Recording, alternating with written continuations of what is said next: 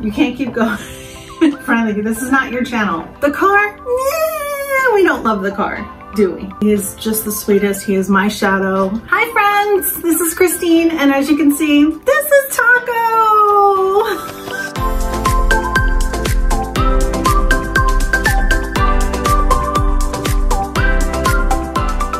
Taco wants his treats. Come here, say hi. Let everybody see you. Look, what's it? No. I have a bag of treats that he's more interested in than the camera right now. What you doing? He's such a good boy. Come here. He's such a good boy. Anyway, this is Taco. He is my new service dog. He just turned 2 years old. We have had him for only 7 months. He is a rescue. He's a good boy. He's a good boy. The people that surrendered him did zero, and I mean zero training with him. They basically got him as a puppy, put him outside in the yard in a doghouse, and left him there for 1.5 years till they moved away and left him there. And the people's grandmother actually were the ones that called Coco's Cupboard the rescue and said, my grandson moved away and left his dog. And I heard stories of them going to the house and getting him and his big dog house and whatnot, which we don't have the dog house. Coco's kept that. You can have one because you're being a very good boy. Anyway, he did not know how to even sit when we first got him. He would counter surf all over the kitchen counters. He would jump on everybody.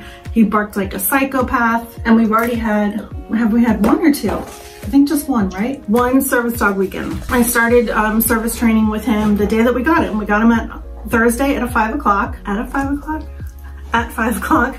And class started at 6, so I ran home, got Stella's training collar and leash, and took him right away. So he is officially service dog training. We've already passed level number 1, and he is in level 2 right now, which every service dog trainer has their different levels. Level 1, he passed his Good Citizen Award. Did you? He's a good boy. Yes. No, no. Eyes. Thank you. He passed his Good Citizen. See the drool? He passed his Good Citizen Award that he can go into parks and stuff like that. And we have also passed level 1, which he can sit and he can stay in a downstay. He heals really well. He can have other dogs walking around him and other people walking around him as he's in a downstay. He can walk within a crowd of other dogs and handlers. He's doing very, very good. This week we just started learning him picking things up off the floor, and I just started training him how to, since he knew how to do that, get meds off the counter. So I use the exact same bottle in the same spot all the time, and I just say get meds, and he puts his front 2 paws on the counter, he grabs the meds, brings them to me, and he gets a treat. So I'm trying to teach him how to get meds. Not that I need them right now, I really don't. I do have some emergency ones for my PTSD, but you never know. It's worth learning, right? We've also done an airport training, which was so fun. We went with a group of 10 other handlers and their dogs, right? And you walked through the airport. You went to a TSA checkpoint where you had to take off your vest and everything, and you went through scanner by yourself. We actually boarded a plane. Delta was so incredibly kind. Thank you, Delta, for being so wonderful to Tales of Hope service dogs. They allowed us all to board the plane, and he learned how to tuck under the seat in front of me. No, we don't just take. That's not nice. Sit. Yes, good boy.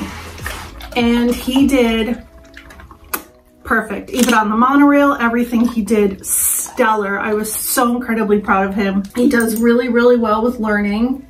I mean, we're taking our time with some of the Doberman, you know, attitude and the temper tantrums and whatnot, but that's okay. We'll get there. I mean, he has come leaps and bounds since I've gotten him. He's absolutely a phenomenal dog. He's so...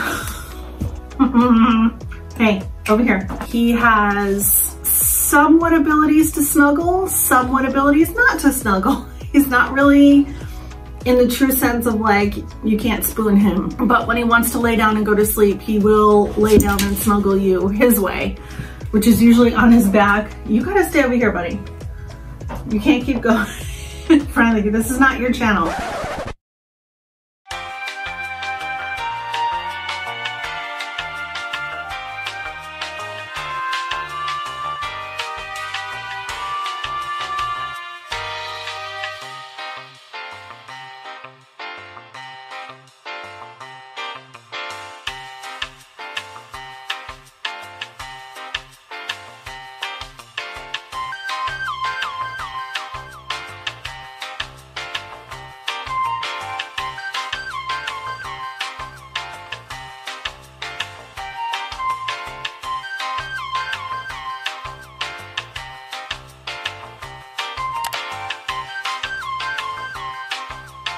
He is doing so good. I'm so proud of both of us.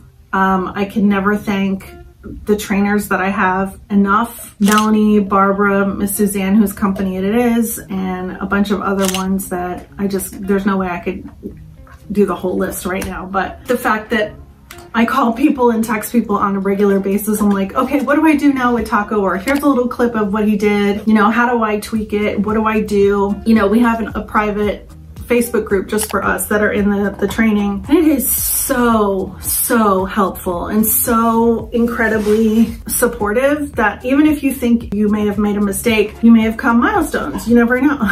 Do we just take? Don't you look at me silly like that, goofy boy. Anyway, I can't say enough about this dog, how much he's done for me. He is just the sweetest. He is my shadow. He is incredibly funny. He throws temper tantrums every once in a while. He's stuck to me like glue. He's perfect in the crate from the first night. He loves Jameson more than Jameson is his best friend. They play every single day, night and day.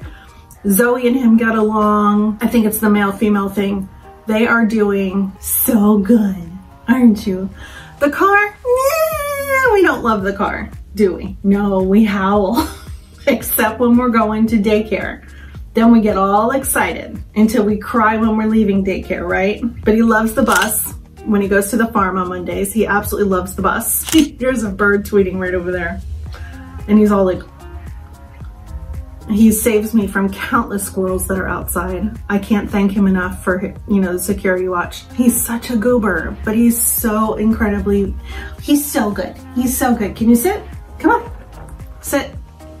Oh, now you won't do it unless you get a treat? I see how it is. Come here, sit.